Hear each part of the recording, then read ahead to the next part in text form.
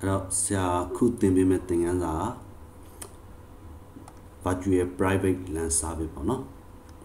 C'est le VPLS malo da VPWS lo corre virtual private wire service, virtual private LAN service, non? Naမျိုးရှိတယ်။အဲ့တော့ဆရာရှင်းမှာကိုယ်တွေကို virtual private wire service ကိုသင်ပေးပြီးသွားပြီ။အခုဆရာတို့တော့မှာ virtual private LAN service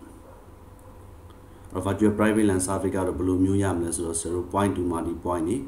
နော်လား multi point to multi point နေဒီလို feature တွေရပါလိမ့်မယ် MPLS ပတ်ပုံးပေါ်မှာပဲရမှာပေါ့နော်ဟုတ်လားရမယ်နော် frame type ကတော့ Ethernet ပေါ့နော် Ethernet တစ်မျိုးလေးပဲရမှာဖြစ်ပါတယ် okay အဲ့ဒါနေ့ပြန်ဆရာတို့ Ethernet break ပေါ့နော် Ethernet breaking လုပ်တာဖြစ်ပါတယ်နော်ဟုတ်လား virtual private LAN serviceဆရာတို့ဒီ virtual private LAN service ကိုဆရာတို့သုံးမယ်ဆိုရင်နော်ဆရာတို့ဘာလိုအပ်မလဲဆိုတော့ဆရာတို့ရဲ့ပတ်ပုံးမှာဖြစ်ရမလဲ MPLS နော်လာပတ်ပုံးဖြစ်ဖို့လိုတယ် okay MPLS ပတ်ပုံးဖြစ်ရမယ်အဲ့ MPLS ပတ်ပုံးပေါ်နေဆရာတို့ကနော် virtual private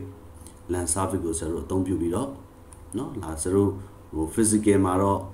မြင်ရတာတော့ဒီပုံစံပေါ့နော်တနည်းအားဖြင့်ဆရာတို့က NR လေးရဲ့ပုံစံဒီပုံစံမြင်ရတာပေါ့နော်တကယ်ဆရာတို့နော် logical မှာဖြစ်မဲ့ပုံစံနော်ဆရာတို့နော်လာဒီ MPLS ဒီ9နောက်ပေါ်မှာဆရာတို့ပေါက်လာလို့ဆိုရင်ဆရာတို့ emulated နော် switch တိဆောက်လိုက်တဲ့ပုံစံမျိုးပေါ့နော်ဟာလားဒီ switch တွေဒီမှာလာချိန်လိုက်တယ်နော်ဒီ switch မှာကာတာ customer 1 2 3ပေါ့နော်သူတို့လာချိန်လိုက်တဲ့အခါမှာသူတို့ဒီ layer 2နောက်ဖြစ်သွားတယ်ပေါ့နော်အောင်ပြီအဲ့တော့ဆရာတို့ကဒီ virtual private LAN service ကိုဆရာတို့သုံးမယ်ဆိုရင်နော်ဆရာတို့လုပ်ပေးရမယ့်ဥစ္စာဘာလုပ်ပေးရမလဲဆိုတော့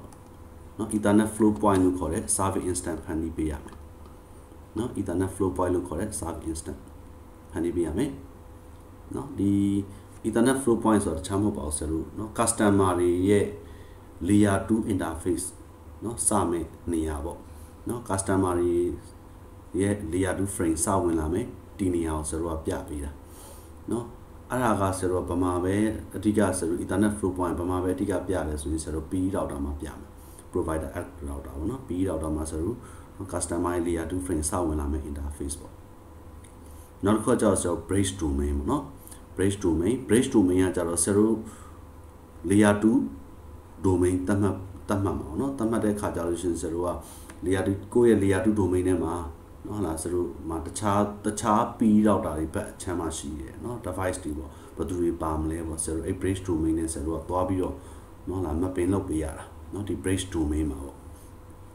okay ဒီ bridge domain မှာ mapping လုပ်တဲ့အခါမှာဆရာတို့ကဘယ်သူတွေလာပြန်ချိတ်ပေးရလဲဆိုတော့ဒီ bridge domain ကိုဆရာတို့နော်ဒီထဲမှာလာပြီးတော့ပြန်ချိတ်ပေးရမှာဒီ Ethernet flow point တနည်းအားဖြင့် service instant ပေါ့နော် service instant ရဲ့နောက်ပြီးဆရာတို့ VFI လို့ခေါ်တဲ့ virtual 40 instant ရဲ့ဒီနှစ်ခုက bridge domain မှာလာပြီးတော့ပြန်ပေါင်းပေးရမှာနော် bridge domain မှာလာပေါင်းပေးရမှာအဲ့တော့ဆရာတို့ bridge domain လည်းတတ်မှတ်ပေးဖို့လိုတယ်ပေါ့နော်အဲ့တော့ Ethernet flow point တတ်မှတ်ရမယ်သို့မဟုတ်နော်ဟာ service instant ပေါ့နော်ဆရာတို့ဒီမှာတော့ service instant လို့ပဲတွေ့လိမ့်မယ်နော် okay service instant ဆိုတဲ့ command သုံးပါ okay service instant တွေ့မယ်နောက်ဆရာတို့ bridge domain နောက်ဆရာတို့ VFI နော် okay virtual 40 instant okay VFI မှာကြတော့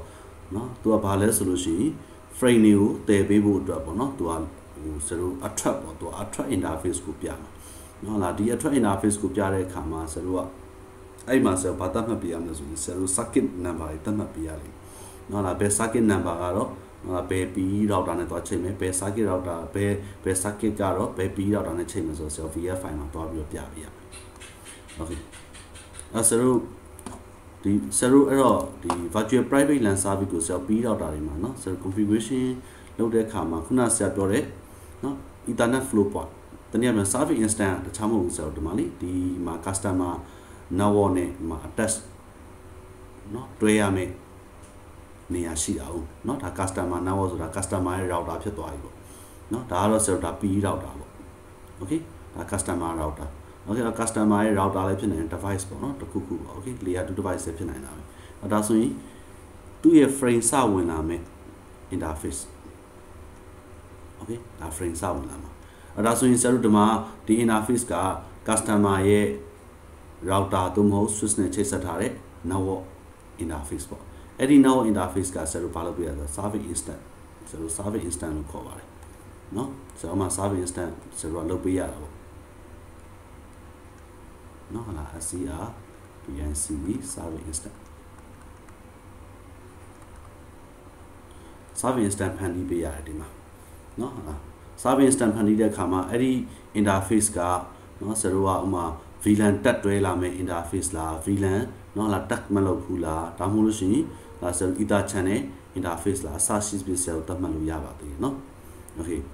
နောက်ဒီမှာဆရာတို့ဒီ attach circuit နေရာမှာเนาะဒါ server instant ကိုညွှန်ရင်းဖြစ်ပါတယ်အဲ့ဒါဆို server instant တွေကနောက်ပွဲမှာဘယ်လိုလုပ်ထားလဲဆိုတော့ဒီ break module ပေါ့เนาะဒီမှာဒီဒါတော့เนาะအတွင်းပိုင်းတည်ဆောက်မှုပုံစံเนาะ router ရဲ့အတွင်းပိုင်းတည်ဆောက်မှုပုံစံเนาะဟာသူ bridge module နဲ့တကယ်တော့တွဲလိုက်တာပေါ့เนาะဒီ interface က bridge module နဲ့တွဲသွားတာအဲ့ bridge module နဲ့တွဲပြီးတော့မှเนาะဟာ bridge module ဒီပမာရှိတယ်ဆိုတော့အတွင်းထဲမှာရှိတဲ့ virtual switch ပုံစံသူတည်ဆောက်ထားတယ်မှာเนาะ virtual switch okay အဲ့မှာ layer 2 14 table လည်းရှိတယ် okay ဒီ bridge module ကဘာနဲ့ပေါင်းတာလဲဆိုရင်နောက်ွယ်မှာဒီ module ဒီ emulated LAN server နဲ့သူချိတ်ဆက်ထားတယ်เนาะဒါတွေကတော့ဆရာတို့ router ရဲ့အတွင်းပိုင်းမှာလက်လုပ်တဲ့ပုံစံမျိုးဖြစ်သွားတယ်เนาะအဲ့ဒါဆိုရင် server instant ဘာလုပ်လဲ frame ဝင်လာတာကိုပြတယ် okay frame ရဲ့အဝင်တင် ethernet flow point ကိုပြမယ်เนาะ okay အဲ့ဒါဆိုလို့ရှိရင် frame ဝင်လာပြီးပြန်ထွက်တဲ့ခါကျရင်ဘယ်ကနေပြန်သွားဘယ်ကနေပြန်ထွက်ရမှာလဲเนาะဟာလားအဲ့မှာဆရာတို့ virtual 14 instant မှာဆရာတို့ဘာတွေလုပ်ရလဲဆိုရင်ဘယ် PE router နဲ့ member လောက်ထားတယ်လဲပေါ့เนาะဆရာတို့မှာ member ကဘယ် PE router တွေဘယ် PE router တွေရှိပါလဲဆိုတော့ဆရာ virtual 14 instant နဲ့မှာဆရာတို့ပြပြီးတာအဲ့တော့မှာ frame ကဘယ်ကိုထွက်သွားမလဲဆိုလို့ရှိရင်ဒီ virtual 14 instant တွေမှာတစ်ဆင့်เนาะဒီမှာဆရာတို့ circuit number တွေ pseudo wire number တွေပေါ့เนาะတနည်းအားဖြင့် circuit ID တွေဆရာသတ်မှတ်ပေးရမယ်အဲ့ဒီမှာသက်ဆိုင်ရာเนาะ circuit ID ကနေတစ်ဆင့် frame တွေကထွက်ခွာသွားလိမ့်မယ် okay frame ထွက်ခွာသွားတယ်ဆိုတော့ဒါဘယ်ကိုရောက်သွားလဲဆို VPLS 9 now ပေါ်ရောက်သွားတာပေါ့နော်အဲ့ဒါ9 now ပေါ်နေမှာတစ်စင်ထွက်ခွာသွားမှာ okay ဒါဆိုရင်ဆရာတို့တက်ကြည့်ကြည့်အောင်ဒါဆိုဆရာတို့တတ်မှတ်ပေးရမှာ3ခုရှိတယ်နော်ဆရာတို့ဘာလုပ်ပေးရမလဲဆိုရင် server instant ရဲ့ VF file လို့ခေါ်တဲ့ virtual 14 instant ရဲ့ bridge domain ရဲ့ဒီ3ချက်ဆရာတို့တတ်မှတ်ပေးပြီးဆိုရင်တတ်မှတ်ပေးပြီးွားရဆိုရင်ဆရာတို့ virtual private LAN service ဖြစ်မြောက်သွားပါပြီ okay အော်ဒီလိုပုံစံလေးပေါ့ခုနဆရာတို့ server instant မှာဆရာတို့ကနော်လား untag frame တွေ့လားနော်လား tag မလုပ်တာလားစာစီပြဆက်ဒီမှာတတ်မှတ်လို့ရတယ်နော် server instant လည်းတစ်ခုထပ်မှတ်ကဆရာတို့တတ်မှတ်လို့ရတယ် okay အဲ့တော့ ethernet flow point လို့ခေါ်တာနော်ပြီးရင်ဆရာတို့ခုန bridge domain လို့ပြောတယ် bridge domain ဆရာတို့ဒီမှာ ID တတ်မှတ်ပေးရမယ်အဲ့ bridge domain ID ဒီမှာလေဆရာတို့ဒီမှာတတ်မှတ်ပေးရမယ် bridge domain ဆိုခုနလည်းဆရာတို့ဒီပုံမှာသူကတော့ဒီလိုလေးပြထားတာပေါ့တကယ်တော့ဟုတ်လားဒီရတဲ့ bridge module ကဒါပေါင်းဆက်တာဆို bridge domain ကဒီမှာဆက်လို့သွားတာเนาะဒါ bridge domain okay bridge domain ဆက်လို့တတ်မှတ်ပေးရမယ် bridge domain ကလည်းတူရတာပေါ့เนาะတစ်ဖက်နဲ့တစ်ဖက် bridge domain တွေဆက်လို့တူအောင်စောက်ပေးရတာပေါ့ဒါမှเนาะလား layer 2 domain နဲ့မှာဒီ layer 2 domain နဲ့မှာဟာလားဝင်လာတဲ့ ethernet flow point ကဘယ် interface ဖြစ်ပါလဲ okay ဝင်လာတဲ့ ethernet flow point ဘယ် interface ဖြစ်ပါလဲဆိုတော့ဒီ attachment circuit เนาะဒီမှာလာမယ်ပြီးရင်ဒီမှာ virtual 14 instant မှာကျတော့ဘာတွေကိုပြတာလဲဆိုတော့ချိတ်ဆက်ထားမယ်เนาะဟာဒီမှာဆိုတော့ PE router ရှိတာတခြား PE router ရှိတယ်เนาะဒါမှတခြားတော့ PE router ရှိတယ်ဟုတ်လားဒီ PE router တွေကိုဆိုတော့เนาะဒီ virtual 14 instant နဲ့မှာ member တော့ဘယ် PE router ပါဘယ် PE router ပါဆိုတော့ဒီမှာဖော်ပြပေးရမယ်အဲ့ဒါမှဆိုတော့ပြီးတော့မှဒီမှာပြန်ပေါင်းပေးရတာ okay bridge domain နဲ့မှာဒါဆိုရင်ဘယ်သူနဲ့ကိုဆက်ပြန်ပေါင်းပေးရမလဲဆိုရင် service instant နဲ့ VF file နဲ့ကိုပြန်ပြီးတော့ချိတ်ဆက်ပေးရမယ် bridge domain နဲ့မှာ okay ဒါဆိုရင်ဒီအောက်မှာပြတဲ့ပုံစံကအဲ့ဒါကိုဆိုလိုတာ okay bridge domain မှာ VF file နဲ့ဒီ service instant တွေကိုပြန်ပြီးတော့ပေါင်းဆက်ပေးရတယ် okay VF file မှာဆရာတို့ဘာတတ်မှတ်ပေးရမလဲဆိုတေချာပေါ့ဆရာတို့เนาะ pseudo wire ပေါ့เนาะအဲ့ဒါ pseudo wire number တတ်မှတ်ပေးရတယ်တနည်းအားဖြင့် circuit ID ပေါ့เนาะ circuit ID ဆရာတို့တတ်မှတ်ပေးရတယ်เนาะ circuit ID ဘယ်လောက်ပေါ့เนาะဆရာတို့မှာတွဲဆိုရင်တွဲပေါ့ဟာလားတွဲဆိုရင်ဒါဆိုတစ်ဖက်ကနေပြီးတော့เนาะဟာလားကိုသွားတဲ့ PE router ရဲ့ဒီ circuit ID တွေကတွဲဖြစ်လို့ပေါ့เนาะ okay ဒါဆိုရင်တစ်ဖက်မှာရှိနေတဲ့ PE router ကလည်းသူ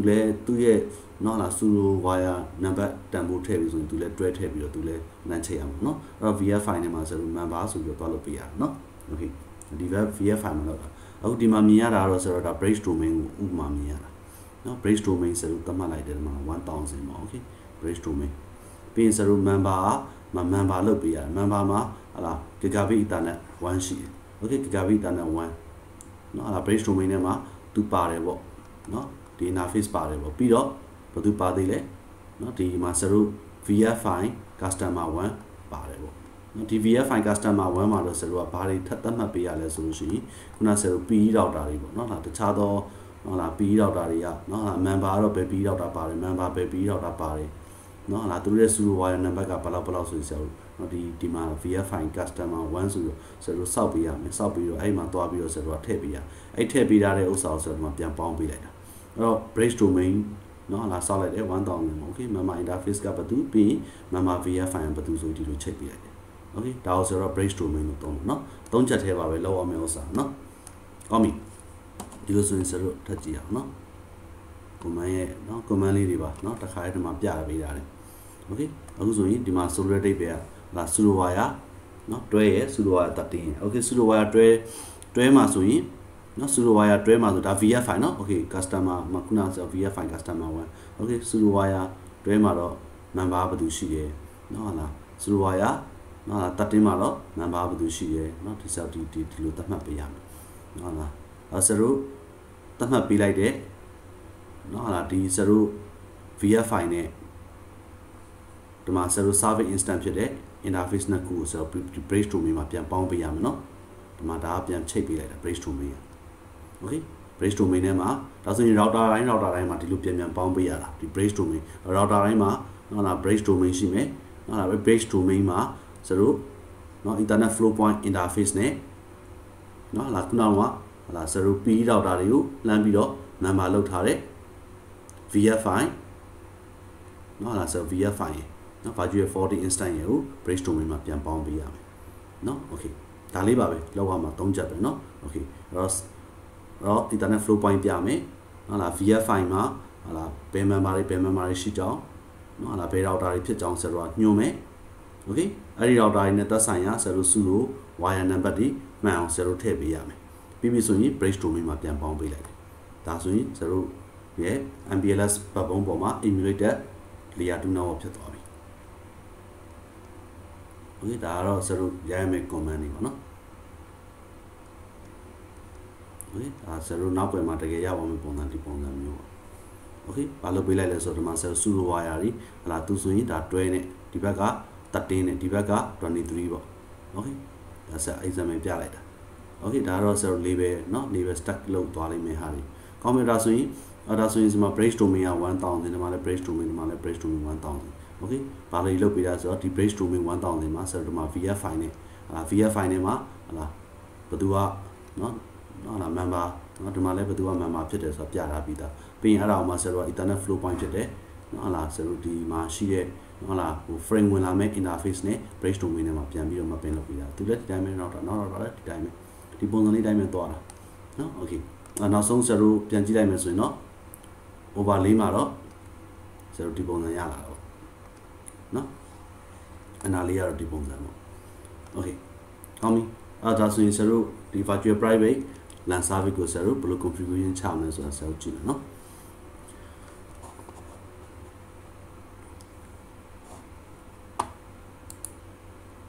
okay အဲ့တော့ configuration ချဖို့အတွက်ဆရာတို့သုံးထားတဲ့ router တွေကဆရာဘာသုံးထားလဲဆိုရင်နောက်ပိုင်းပေါ့နော် Cisco iOS ဟို HE တွေရှိတယ် HR တွေရှိတယ်ဒီကောင်တွေမှာပဲအဓိကနော်ဒီ virtual private LAN service ကိုသုံးတော့တာဆရာတို့အရင်တော့ version အဟောင်းတွေကကျတော့နောက်ပိုင်းတွေကဆက်မထုတ်တော့ဘူးเนาะအဲ့ device တွေမှာကြာတော့เนาะ Cisco iOS เนาะဆရာတို့ဟိုအဟောင်းတွေမှာအရင်ဘယ်လောက်မှတော့ထောက်ပံ့ပြီးတော့3650မှာတော့เนาะ3650ပေါ့เนาะ okay အဲ့ဒီ router တွေမှာတော့เนาะလာဒီဆရာတို့ virtual private LAN service ဒီဆောက်လို့ရတဲ့စနစ်ကိုထည့်ပေးရတယ်နောက်ပိုင်းဒီ3650ကြောက်လဲ NOC Live တွေဖြစ်သွားပြီเนาะအဲ့တော့ဆရာအနေနဲ့ကိုယ့်ဘက်ဒီ virtual private LAN service ကိုတိစောက်မယ်ဆိုရင်အသုံးပြုရမယ့် router တွေဒီ iOS HE တို့မို့ HR ဖြစ်မှာရလိမ့်မယ်เนาะ okay အဲ့တော့ကို recommend ပေးတယ်ကောင်းပြီအဲ့တော့ဒီမှာဆရာတို့ခုဘာသုံးလဲဆိုတော့ Cisco iOS HE သုံးပြီးတော့ဆရာတို့ဒီမှာပြထားတယ်เนาะ okay အဲ့ဒါဆရာတို့ iOS HE သုံးထားတဲ့ router တွေပါเนาะဒီမှာမြင်ရတဲ့ router တွေက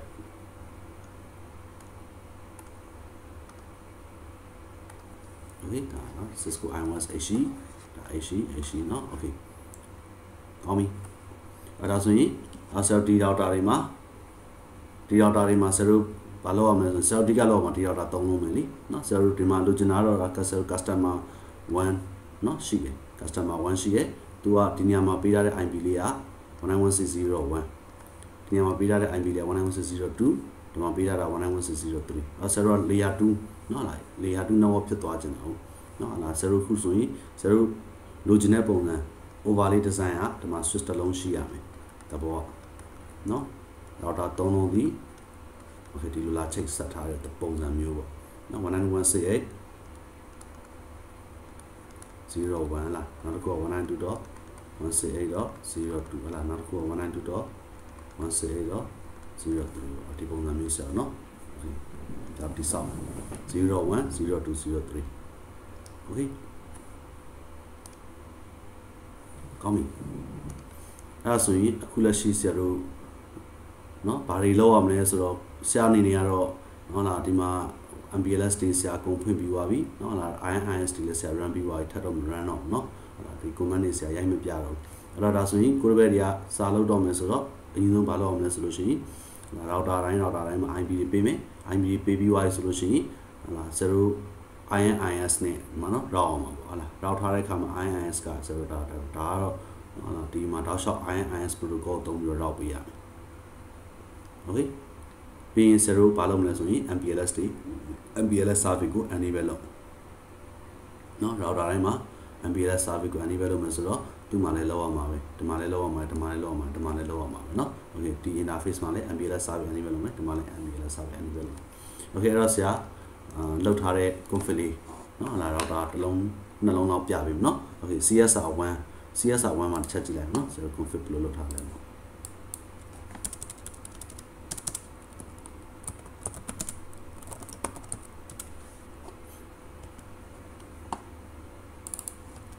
okay VPLS เนาะ protocol ဒီမှာ label range တွေလည်းသတ်မှတ်ပေးထားတယ်เนาะလာ1ဆိုရင်100 to 199ပြီးတော့ loopback interface ဆရာထည့်ထားတယ်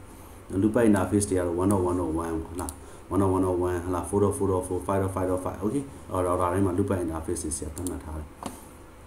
เนาะ okay ပြီးတော့ဆရာဒီမှာ INISD runner တယ်ပြီးရင်ဆရာတို့ VPLS LTP auto config တွေမှာဆက်ထည့်ထားတယ် okayနော်ဒါဆရာတို့နော် CSR1 router ရဲ့ပုံစံပေါ့ဒီမှာတော့ router 4မှာတော့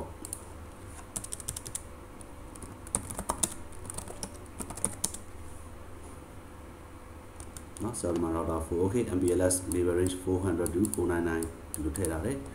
ဆရာတို့ဒီမှာ 4.4.4 ပေးထားတယ် INIS route ထားတယ်ပြီး VPLS LTP auto config လုပ်တာ okay ဒါလည်းဆရာတို့ဘာလို့ထားလဲဆိုလို့ရှိရင်နော်လားrouter 4မှာလည်းဆရာတို့ဘာဖွင့်တာလဲဆိုလို့ရှိရင်နော် VPLS INIS runner တယ် okay ဒါဆိုရင် router တိုင်းတော့ပြီးသွားပြီအဲ့တော့ cell C01 router ကကြတော့ router 878เนาะ okay C01 က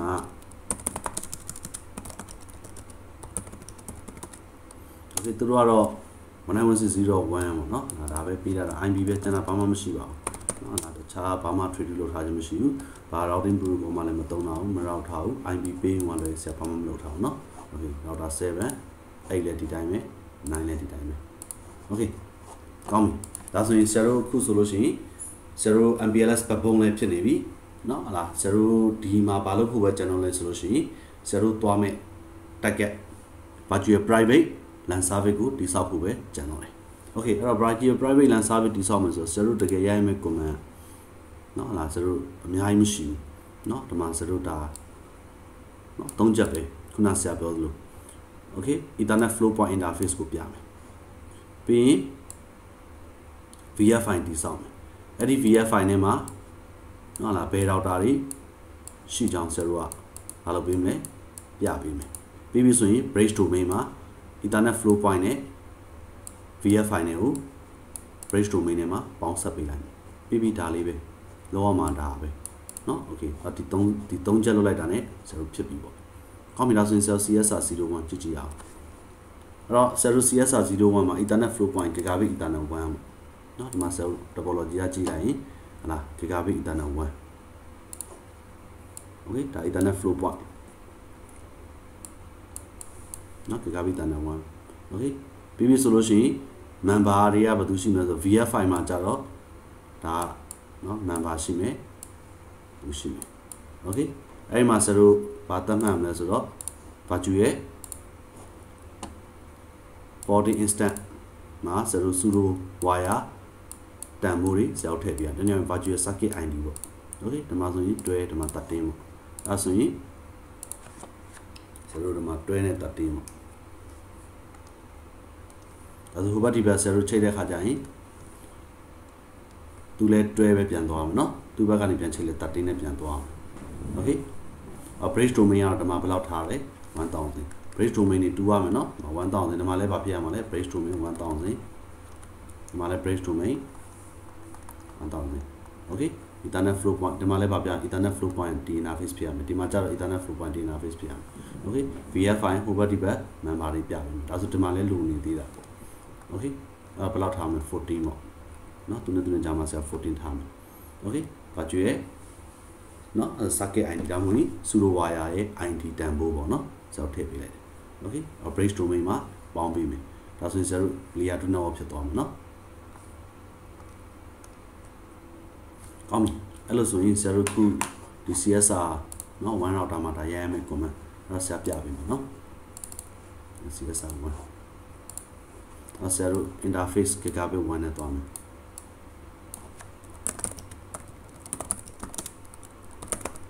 chỉ ngoài ok ai mà sẽ được survey instant ok survey instant nó mà sẽ instant time một thêm rồi sẽ được mà instant block pin rồi phải áp pin in survey instant handle ai nó mà sẽ được Ethernet nó virtual private LAN survey cái này mà đi đã Ethernet tầm nhiêu đây vậy nó Ethernet cái ở đây sẽ được khu tông này đã Ethernet cái gigabit Ethernet nó là gigabit còn đi lối xuống nó sẽ được mà survey instant 100 Ethernet số sẽ được nó là pin mà sẽ ana call lại ok ana call bây giờ sẽ được mà question mark hành gì đó ama encapsulation so para dulu lah okay encapsulation ada so encapsul encapsulation sẽ thật thế so yo apa me question mark ji ji okay encapsulation nào mà enter shi de nó là nó dot 1 ad shi de okay nó pin dot 1 ju shi da ether channel okay dot 1 ju okay pin predicate de shi de pin antashi ok là đầu tiên chúng sẽ tỉ lệ nó là zero nó là zero là VLAN mà nó hoặc là zero nó track toa là đi ok nó là pin sẽ ready nó là nó bị priority tag cả nó Ethernet flow point tag lâu trên này VLAN như nào nó bị priority tag cả chả nó ok còn mình ở đó solution zero mà anh cái solution nhà đó nó cô này là blue frame new lay survey instant này ta khu tham gia đi sao rồi nó mà zero là encapsulation mà antac sẽ bị lại bên sẽ thắt bị đó ok isn't it trouble not a survey instant khu thắt đi sao nó ok đó rồi nó là survey instant khu thắt đi sao đây mà survey instant này nhau sẽ ana khỏi ok ấy này mà sẽ gặp part lulu ya là solution mà sẽ này nè nó encapsulation ok mà đầu one ju nào mà VLAN này bao lâuเลยถ้าตั้งมันรู้อย่างđó rồi cô bắt đi về VLAN tan rồi tan ok đi lên sẽถ้าตั้งมันรู้อย่างđấy solution là zero à interface cái đặc khu đấy vậy nó là tại vì mà zero VLAN tan này đôi làm ấy nó đặc cả nó VLAN tan này zero làm mà VLAN tan này làm rồi thì tan này thì bao gồm todo rồi này VLAN tan rồi là tan mà nó thì lúc nào phải bị ok thì tôi muốn cho nó còn mình ở đó sốนี้zero khu đó để mà zero thì sao bây mà no survey instant nó ở 100 về zero đâu đó ở đó sốนี้zero to show run đó interface cái đó no shut down nó no shut okay to show run နဲ့ကြည့်အောင်ဆရာတို့ခုလောက်သွားတာဒီ gigabit one interface မှာ server instance ဆောက်တယ်ဒီဒါလေးပဲ imeter space ရမလို့ပြီးတော့ interface ကို no shutdown ဆရာလုပ်ထားတယ်ပြီးပြီเนาะဒီဆရာတို့တစ်ပိုင်းပြီးသွားပြီပေါ့เนาะဒီတစ်ပိုင်းပြီးသွားပြီဒါဆိုရင်နောက်တစ်ခုကဆရာတို့ဘာလုပ်မလဲဆိုရင် VF file ဆောက်မယ် okay VF file ဆောက်မယ် VF file isn't it trouble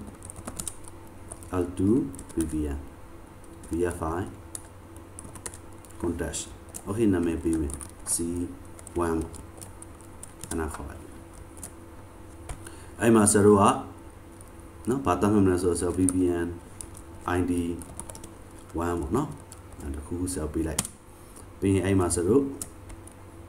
เนาะတတ်မှတ်ပြီးသွားဆိုတော့မှာဆရာ member ဆိုတော့ပါလိုက်တွေ့လား MEN via member okay အဲ့ member ရဲ့နောက်မှာဆရာတို့ဘယ်သူတွေလဲ member ဘယ်သူတွေလဲဆိုလို့ရှိရင် 2.2.2 ပေါ့အဲ့ 2.2.2 ရဲ့နောက်မှာဆရာတို့မှာ virtual circuit ID ထည့်ရမယ် okay member 2.2.2 virtual circuit ID သူဆရာဘယ်လောက်သုံးပါလဲတွဲ okay တွဲသုံးမှဆိုတွဲပေါ့เนาะဒီမှာလဲဆရာတို့မှာတွဲပဲသုံးပြလာပါเนาะဒီတွဲ VM solution normal VPLS okay ဒါဆိုရင်ဆရာတို့ဒီမှာ member လှမ်းပြီးတော့ပြတာတယ်နောက်တစ်ခုက MEN via member ဘယ်လောက်ကိုပြမှာလဲ 3.3.3.3 ပေါ့လားပြီးရင်ဆရာတို့သူကြတော့ဘယ်လောက်နဲ့သွားမှာလဲဆရာတို့ဒီမှာ13เนาะ13နဲ့သွားမှာ okay 13 VPLS okay ဒါဆိုဒါပြီးရင်ဆရာတို့ exit နဲ့ထွက်ရမှာပေါ့ဒါဆိုရင်ဒုတိယတစ်ခုပြီးသွားပြီဒါဆိုဆရာတို့ဘာလုပ်ဖို့ပဲကျွန်တော်လဲ bridge domain တိစောက်မယ် okay အဲ့ဒါဆိုရင် BRIDGE bridge domain ပေါင်းပေးလိုက်ရအောင် internet flow point နဲ့เนาะခုနစောက်ထားတဲ့ VF file နဲ့နှစ်ခုကို bridge domain နဲ့မှာပြန်ချိန်လိုက်တော့ okay bridge domain เนาะဟာ ID တန်ဖိုးထည့်လိုက်မယ်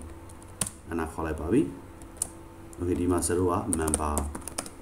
okay member ဒီဘယ်လိုရှိတယ်လဲเนาะဆရာတို့ internet flow point interface okay member gigabit ethernet 1 server instance 0 100 ပေးထားတယ် okay တခုเนาะအဲဒါဆို gigabit ethernet 1 G1 server instance လို့လဲ100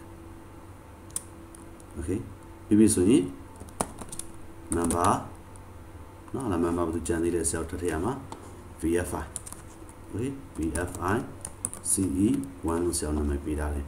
เนาะ VFI နာမည်ကိုဟာလာဆရာ C1 ဆိုပြီးခဲ့တယ်ကြည့်เนาะ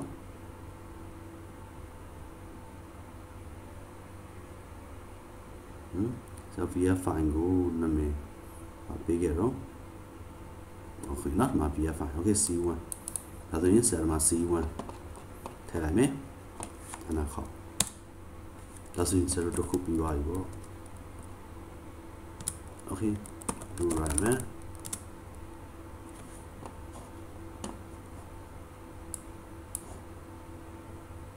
ဒါဆိုဆရာတို့မှာ show နဲ့တော့ကြည့်ကြည့်အောင် show internet service instant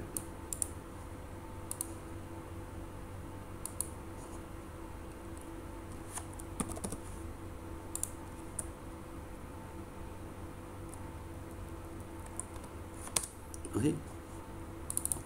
ဒါဆို service instant เนาะလမ်းကြည့်လိုက်တယ် service instant ID associate interface okay encapsulation ကောင်းပြီနောက်ဆရာတို့ဘာတွေကြည့်လို့ရသေးလဲဆိုတော့ show bridge domain ဟလား do show BRIDGE bridge domain 1000 okay bridge domain ဒီမှာနေပါနှစ်ခုရှိမယ်เนาะ okay status ကတော့ add နေပြီ MAC LAN နေ enable လုပ်ထားတယ် okay gigabit ethernet เนาะ server instance 100เนาะသူတို့နှစ်ခုဒါ bridge domain ထဲမှာသူတို့ပါကြောင်းဆရာတို့တွေ့ရမယ်ဒါဆိုရင်နောက်တစ်ခုကပါရှိတယ်လဲ show L2 VPN VFI okay အဲ့ဆို L2 VFI ကြီး VFI C1 status ကတော့ add နေပြီ okay multi port เนาะအဲ့ဆိုမှာ bridge domain စိတ်ထားတဲ့ attach circuit เนาะဒီမှာနှစ်ခု ကောင်းပြီဒါဆိုရင်ခုလက်ရှိတော့ router တစ်လုံးနဲ့ပဲပြီးသေးတယ် CSR 01 023 okay 02 မှာ interface က gigabit ethernet 2ပေါ့နော်ဆိုတော့ဒါလေးကုန် copy ကူးလိုက်တော့မယ်ထမရိုက်တော့ဘူး command နဲ့ copy ကူးလိုက်တော့မယ်ဒါဆိုရင် server ခုသွားမှာနောက်ထပ်ရရမှာ CSR 2ပေါ့နော်ဒါ CSR 2လည်းသွားမယ်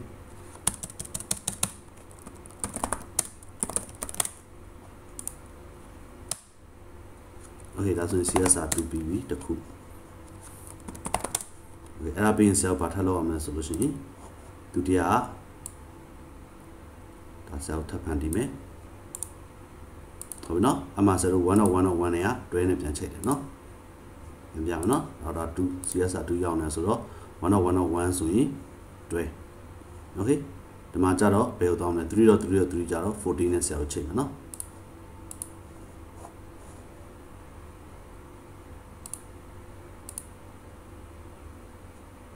ဒီနော်ဒီမှာရှိတဲ့ command okay 14နဲ့ချိန် command ဒါဆိုရင်ဒီရလဲ cell copy ကူးလိုက်တော့နော် command ရိုက်ပြီးတော့လေချိန်ကြာတယ်နော်ဆိုတော့ command ရိုက် okay ဒါဆိုရင်အပ်သွားပါပြီတွေ့နော်နောက်ထပ် LTP session ထပ်အပ်သွားပြီဒါဆိုရင် 0 data ပေါက် VLAN နှစ်ခုတွဲမှာနော် okay VLAN အောင်ဖြစ်တယ် sorry နော် label ကိုပြောရနော် label stacking လောက်မှာ label နှစ်ခုထပ်မှာနော် okay ဒီလိုဆိုရင် 0 ခုဒါလည်းပြီးပြီဆိုရင် bridge domain စမှာနော် bridge domain okay သူက gigabit ethernet 2ကိုနော်2ဆိုတော့2ပေါ့နော်သူက gigabit ethernet 2နော် okay ဒါဆိုရင်ဒီမှာ 0 ထည့်လိုက်တော့မယ် okay ဒါဆိုရင်ပြီးတစ်ခုနော်CSR 2မှာလည်းပြီးပြီအဲဆိုထပ်သွားမှာ CSR 1လည်းပြီးပြီ okay နော်ဒီပဲအပ်သွားပြီ2နဲ့လည်းအပ်ပြီ okay ဒါဆို3ဒါဆို3မှာထပ်လုပ်မယ်ဒါဆို3မှာကျတော့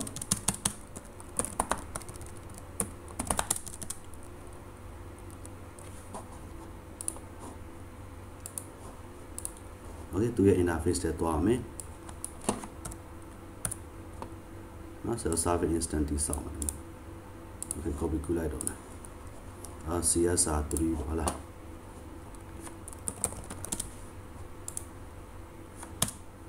okay CSR 3ပြီးပြီဆိုရင်ဘာတိဆောက်မလဲဆိုရင်တွားကျူရဲ့ 40 instant တိဆောက် okay သူကြတော့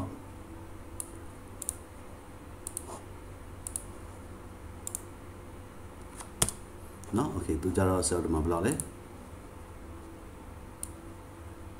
ကြည့်နော်ဒီမှာဒါ cell 13နဲ့14နဲ့နော်ဒီမှာ13က101 14က2.2.2 okay ဒီမှာ cell LTP တွေအပ်သွားပြီဒီ LTP အပ်သွားရင် cell တေးကြပေါ့ layer 2ဖြစ်သွားပြီနော်ကောင်းပြီဒါဆို cell bridge domain တိဆောက်ဖို့ပဲကျန်တော့တယ်bridge domain ထပ်ပေါင်းပြီးမယ် interface နှစ်ခု copy ကူးလိုက်ပါပြီ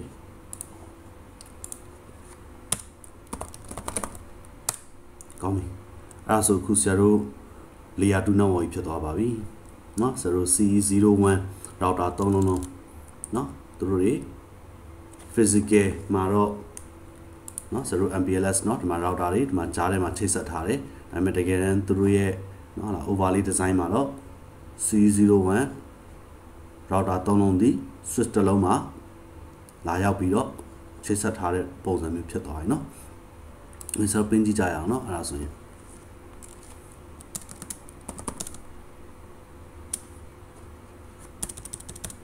အဲ့ဆို zero router 7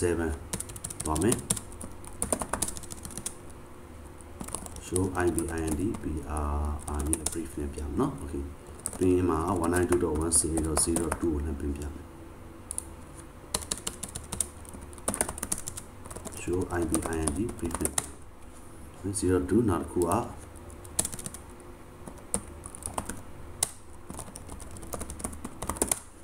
03 okay ဒီကနေပြင်ကြည့်အောင်